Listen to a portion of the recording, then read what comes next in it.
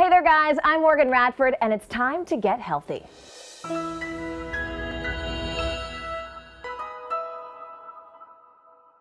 Can you guess which one of your organs is the largest? Are you thinking your brain, maybe your lungs, your stomach? Nope, it's actually your skin.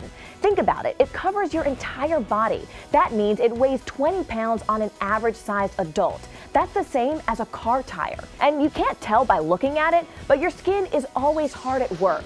It sheds parts of itself every single day, and that's enough to give you a whole new layer every single month.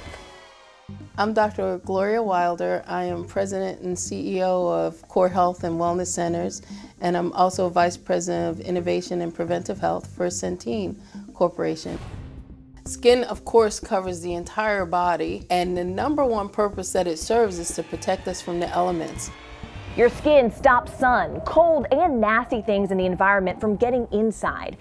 And did you know it also helps keep your body from overheating? That's why it sweats. It can also warn your brain about certain dangers, like the heat it feels when your hand is too close to a stove, or the chill it sends to your brain if your hand is in ice for too long. But to do all of that protecting, your skin has to be much more than just what you see. There are 3 layers of the skin, all right? The layer that you see on the outside is called the epidermis, and then right underneath it is the dermis. The dermis is the part of your skin that carries the blood supply, and then the innermost part of the skin is the subcutaneous tissue, right? Also known as your fat. And again, it's to protect you. Your skin does so much to protect you. You have to do your share to protect it too. One of the most important things is keeping your skin from getting too much sun.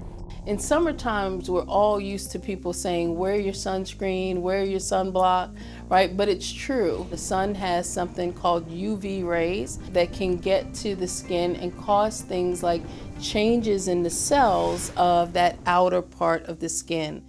Have you heard of melanin? It's a natural chemical in everybody's skin. It can be reddish yellow to a dark brown, depending on your skin's color. One of its jobs is to shield your body from sun damage. When that melanin gets overworked by too much sun, your skin actually makes more, and that causes your skin to change color, otherwise known as a sunburn. It doesn't matter what color your skin is, it can burn. And every single time you get a burn, you're hurting skin cells. That could lead to skin cancer, and no one wants that.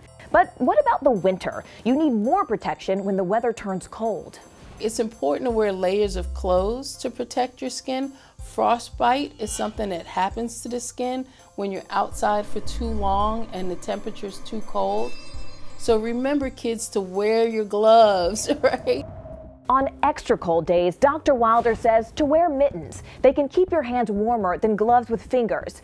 Skin can also get really dry in the winter. It's important to use a moisturizer on your skin.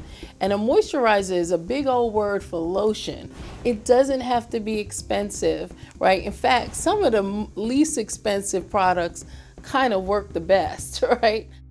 So here are some tips you can do to take care of your skin. Number 1 is to wear sunscreen. That means everyone and all year long. You need it in the winter as well as in the summer. And don't be fooled by an overcast day. You can still damage your skin that way. Also, wash your skin daily, especially your face. It will help wash away dead skin cells and germs, and not washing your face can lead to irritated skin and pimples. And be sure to drink a lot of water. Your skin cells are alive, and those cells need that water to stay alive. So do your skin a favor and take care of it, since it takes such good care of you.